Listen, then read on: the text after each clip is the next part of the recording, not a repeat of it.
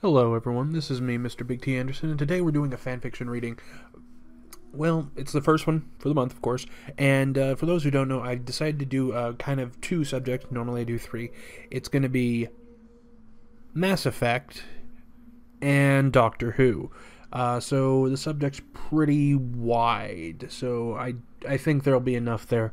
I won't have too many problems. And we're going to start it off with A Lesson in Lethargy by if I cannot say the author's name at this point, we are going to have a lot of problems this month, by Rebecca Pierce. So, also, I'm very impressed to know how these are doing. For not having any video, I'm kind of surprised. And I've actually had someone come to me and go, "Hey, you should read these on Twitch." I'm like, what? Her? So, yeah, we may do something more with fanfiction. I don't know yet. We're going to see. But this is A Lesson in Lethargy. This is from the Doctor Who fanfiction. Yeah, can't really blame me. Before some snobs get in the way, I got started with the new Doctor Who, but I also realize there is a lot of the older series that have a lot of information. So, and there's going to be a couple that pull from that. So I made sure not to have just like from Eccleston on. There's going to be some older ones. So no worries there. We should all have something that's fun in Mass Effect because Anderson's choice. Meh. Anyway, Lesson in Lethargy by Rebecca Pierce. She is selfish and kind. She knows this because it's an integral part of her. Something that gets shouted at her face constantly by students and parents and basically everyone now that she thinks about it. So this should be easy. It'd be simple for her to hate him. To charge forward into tomorrow knowing that he chose to keep a promise instead of their future. It should make the days easy, melting them into the faces of children, wide-eyed and knowing of empty hallways, of a bed that won't feel too big. Step by step it should burn until Clara Oswald is no more and she can become what he chose to be. Nothing. Nothing and everything. She is selfish, but she knows this, and at first maybe she does hate him. 1 foot forward and she can get out of bed. 2, and she can eat more than just a nibble. Can maybe taste the bitterness of the tea, that it scalds and hurts. It means that maybe, just maybe, she's a little more alive than she thought. As red spreads from the tip of her pen mercilessly. Honestly, Ashley, love, you can do better than this on your next exam if you put the phone down for 5 minutes. 3 steps and suddenly the door is open and the sun is spilling in and really, she'll be alright. She can do this. She tells herself that lies come simply enough of late, and that pang of guilt is nothing, just like him. Them, she corrects herself, just like them. 4 steps and the school looms above her. She's counting in her head and it's bloody ridiculous, but when the doctor comes back, she won't have to anymore. Will get lost, drunk, chasing after the high of her feet hitting cement or dirt or metal, of breaths that are never enough and the need to drown in helping others because she is kind. She'll be okay. Clara Oswald is going to make it out of this. 6 steps, and she doesn't know how long it's been since she's tried calling the TARDIS. Was it 4 days ago? 2? 5 minutes ago?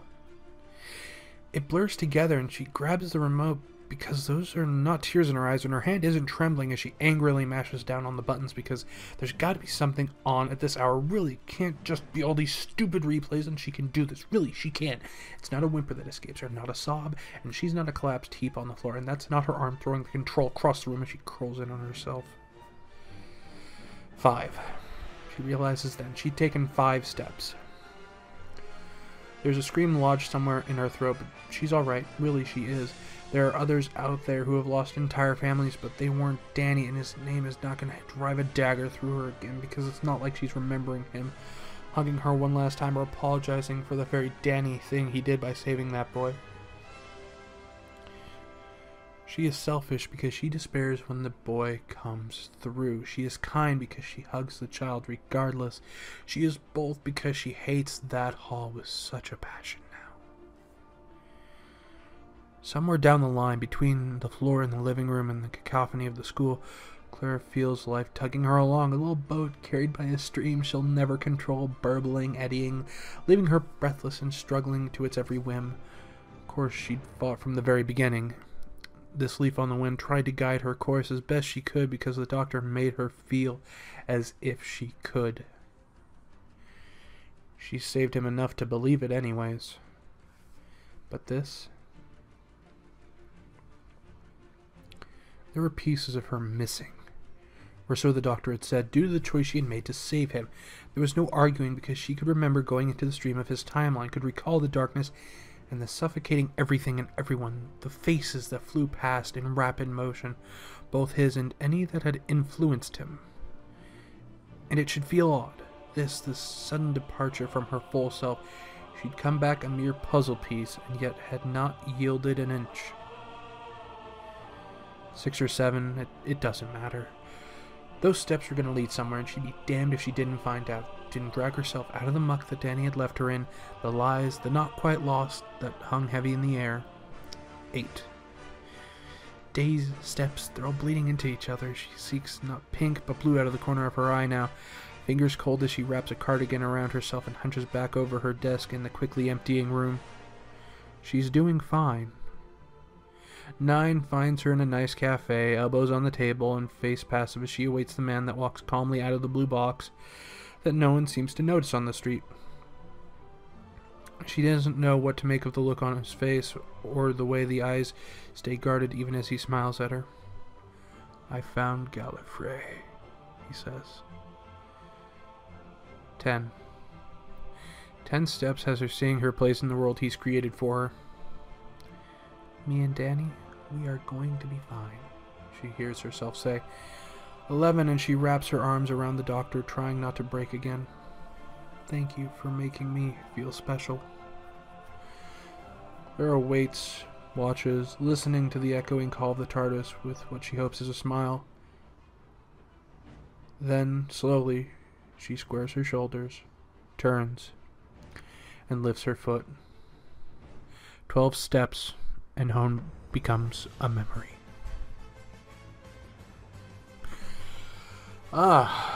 It's going to be one of those days. Luckily, I don't think I had any major faux pas in that reading. For some reason, I managed to hold that off. But one of the things that got me was oftentimes if you are able to explore and have that many experiences, suddenly the world does seem a little bit strange when you get back. And I think this goes over that a little bit more in depth than some of the other stories do, and probably some of the stories that we're going to read over today, so that's why I picked it. For those who don't know Clara Oswald, she is from the new... Do I say new?